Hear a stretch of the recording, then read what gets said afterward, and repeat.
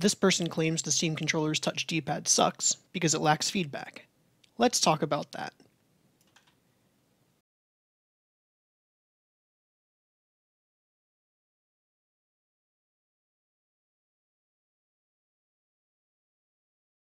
Hey everyone, Minanth here.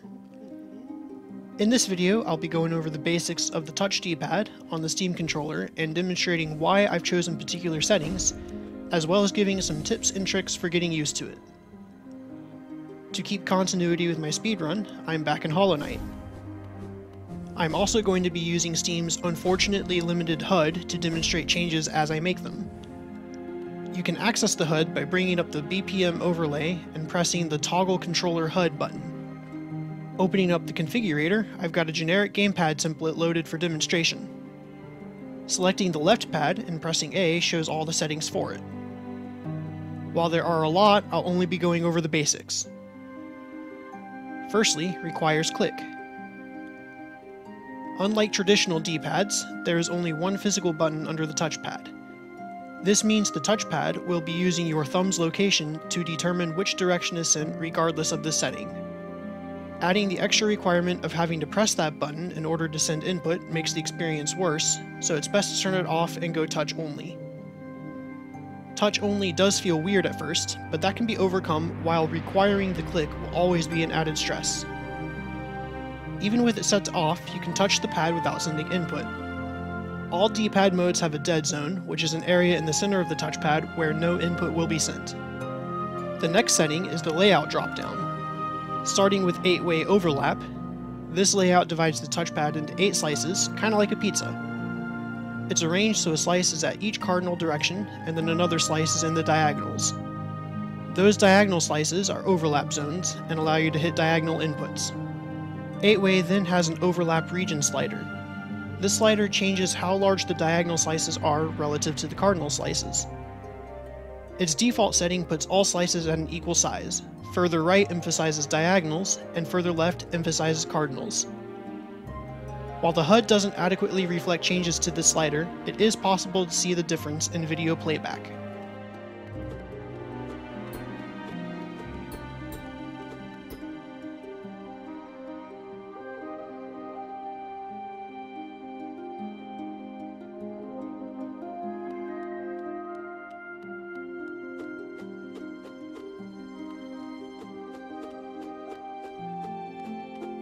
Because the default overlap setting in 8-way equalizes button size, 8-way is good for anything that relies on the timing of combos. While I don't play fighting games, so take this with a grain of salt, I imagine it would do well here as I do use 8-way for something else combo related. Emulating ABXY on the right touchpad. In Hollow Knight for this purpose, a combo would be something like holding A while tapping X or vice versa, and I have found that to be most consistently possible in 8-way. 4-way with no overlap divides the touchpad in a similar manner to 8-way, only it lacks the diagonal slices. In this mode, there are no overlap zones, and therefore diagonal inputs are not possible. While the HUD still shows 8 slices, you can see how there is no overlap in video playback. The overlap region slider also does nothing in this mode.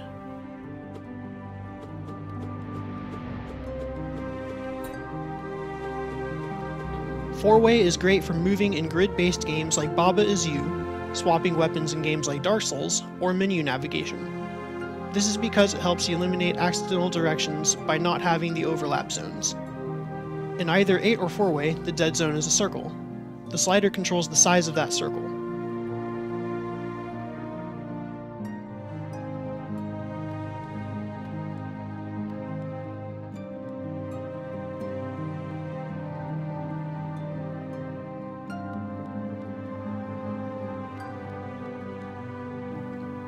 The final layout this video will cover is Crossgate, which divides the touchpad like a tic-tac-toe board.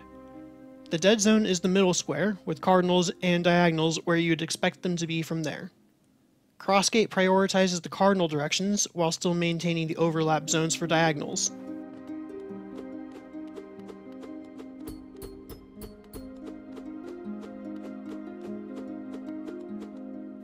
You'll notice the overlap region slider is gone from this layout, which might seem odd at first. This is because the dead zone actually pulls double duty in this mode. The smaller the dead zone, the more the diagonals are emphasized. The larger the dead zone, the less the diagonals are emphasized. Crossgate is the premier layout for 2D platformers, as it normalizes the distance between opposing directions. For example, this means no matter how far up or down your thumb is on the touchpad, the distance between left and right remains the same.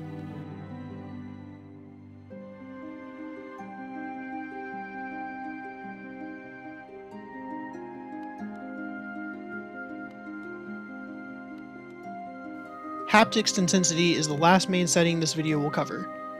The Steam controller doesn't have rumble motors, instead it uses haptic actuators that are attached to the bottom of the touchpads.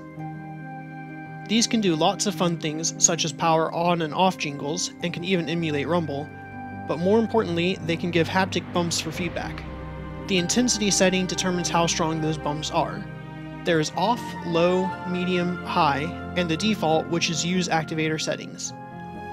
For use activator settings, you'll need to go into the actual bindings, and then you can adjust the strength of the haptics on a per binding basis. Activator haptics are set to off by default, therefore use activator settings is by extension off by default. Feedback plays a crucial role in building the muscle memory needed to effectively use the touch D-pad, therefore anything other than off is preferred. The easiest way to set high haptics will be by setting the primary D-pad mode haptics intensity setting to high.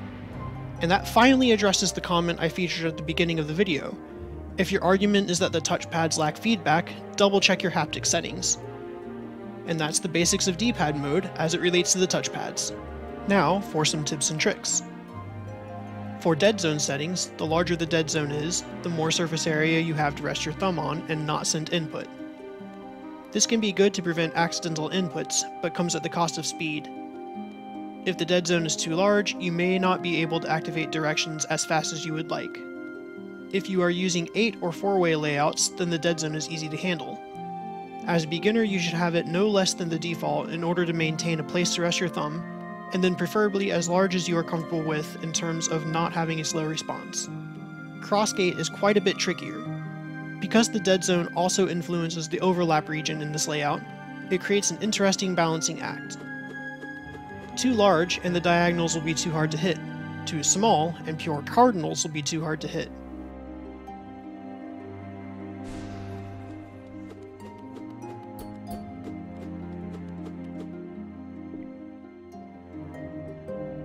The keep it simple approach is therefore highly recommended. Leave it on the default. In either case, as your muscle memory develops, you can lower the dead zone for faster responses.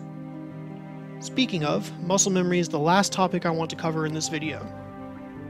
Muscle memory is actually way more important than any of the settings I've discussed thus far.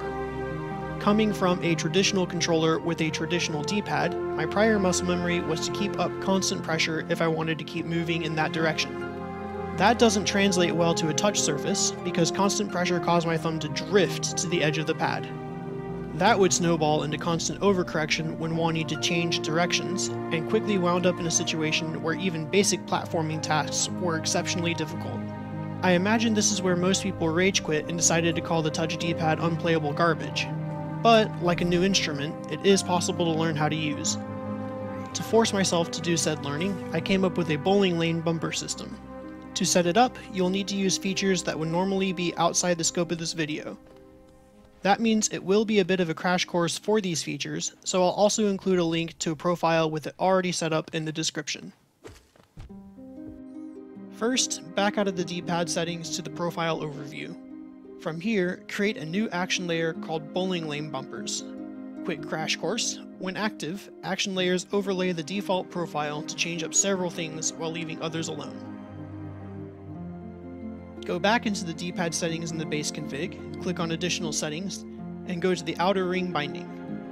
Quick crash course: this is a zone that is a ring around the edge of the touchpad, and whenever your thumb enters that ring, it activates the binding. The radius determines how big the ring is, and inverting it makes it a center circle binding as opposed to an outer ring. Set the outer ring binding to apply the Bowling Lane Bumpers action layer.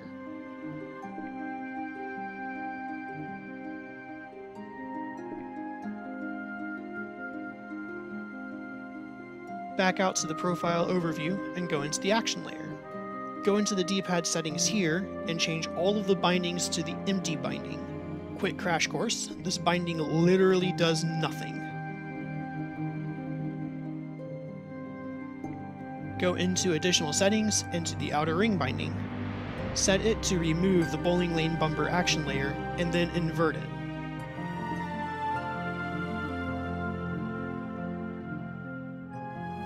What does this all accomplish in-game? If your thumb strays too far away from the center, you lose D-pad control. In order to regain it, you have to move your thumb back to the center of the touchpad. This destructive reinforcement encourages you to keep your thumb more centralized on the touchpad. You can adjust how punishing the system is in the base D-pad settings. By moving the outer ring radius slider to the left, that makes it more punishing. To the right, less punishing.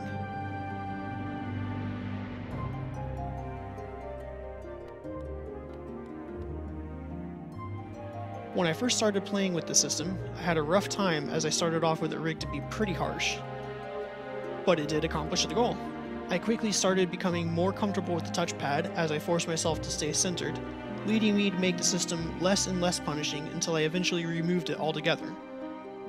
At that point, I was about the same skill level as I was with a traditional D-pad, and I've only gotten better since as I've picked up speed too. I hope you do too. I also hope you found this video helpful, and that it changed your mind about the Steam Controller's Touch D-pad, at least enough to give it an honest chance if you're skeptical, or a second chance if you had previously rage quit. As a final note, this was a very basic overview of the D-pad mode for the touchpad. If you'd like a more complete technical breakdown of the D-pad mode and all of its capabilities, I highly recommend watching Critical Input's video on the subject, which I will link to in the description. Thanks for watching, and until next time, learn a new skill.